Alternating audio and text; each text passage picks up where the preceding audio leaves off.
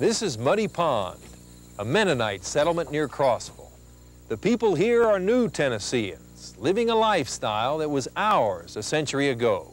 Their values remain constant, just like the years that continue to pass by unchanged.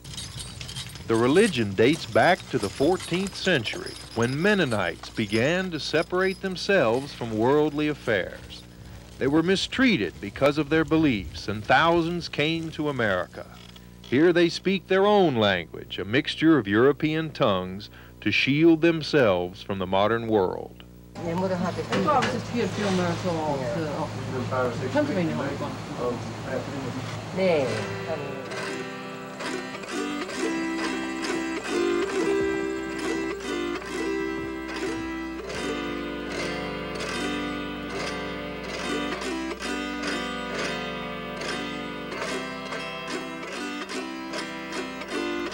A little over 20 years ago, the Mennonites cleared out the settlement of Muddy Pond and found a home in Tennessee. I fit in pretty good, I guess, with them. I've become a hillbilly. Pretty much so. But, well, we started off pretty much pioneering here. It was where I grew up when we got here. You cleared the land? Yeah, we cleared the land. Most of the axes and crosscuts out. Though they may look different, the Mennonites cling to the land in a way we understand. A kinship has grown.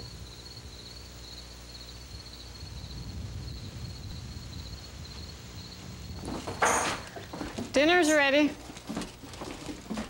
Where should I put it? There. Okay. You get to eat like this every day? Just about. Help yourself. Aaron Bowman and his brother Amos worked together here at Muddy Pond making harnesses. They started using electricity a while back, although traditional Mennonites don't, or drive tractors or cars. The Bowmans may appear modern by Mennonite standards, but their way of making a living is based on the old ways. Their livelihood depends on the horse, just as much as traditional Mennonites, who use them to plow fields and grind cane for molasses. It's truly a handiwork, for Aaron and Amos must know the feel of good leather. Yeah, that's comes out of the belly, and the leather is a lot more stretchy in there. Now there's places that you can use a piece of leather that don't have to, that don't get a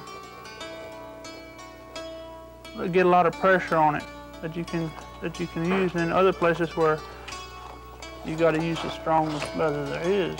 You got to know where the strong parts are and the weak parts. These talents and trades were for generations passed down through all families in Tennessee. The traditions of the Mennonites are in many ways ours. Traditions that have all but disappeared today, except for places like Muddy Pond, where the past has found a foothold.